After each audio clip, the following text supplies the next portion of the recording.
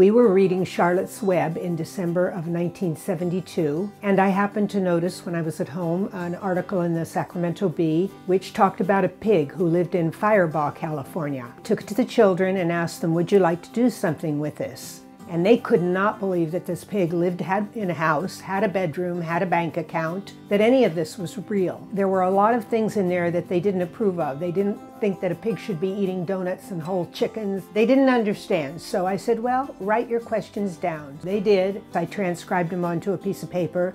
They all came in and signed, and we sent it off to Firebaugh, California to someone named Mickey Bacciabella, who was in the article, and we hoped we'd hear back. And the first thing that happened was we got 4 pages of that yellow legal paper with the answers to every single question in detail, plus about 12 pictures of the pig on his birthday, eating cake, in the rain, with a raincoat, in his bedroom, with a friend, all kinds of pictures, and the children were just over the moon. They could not believe that this pig had written them a letter, and that was the start of the magic.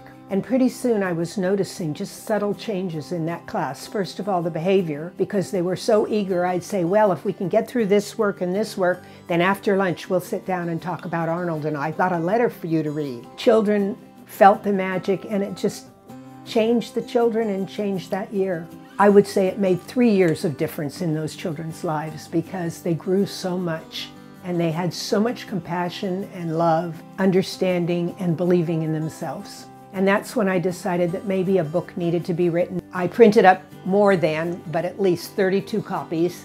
3 of the children, who are now adults, called me or got in touch with me by email, and I sent those books off right away to them. And they're also helping me look for the children. So my hope is to find as many of them as I can. My name is Lynn Gordon. I was a teacher at Kingswood School in San Juan Unified School District. I had a really special experience there, and recently I wrote a book about this experience. And this is my SJ story.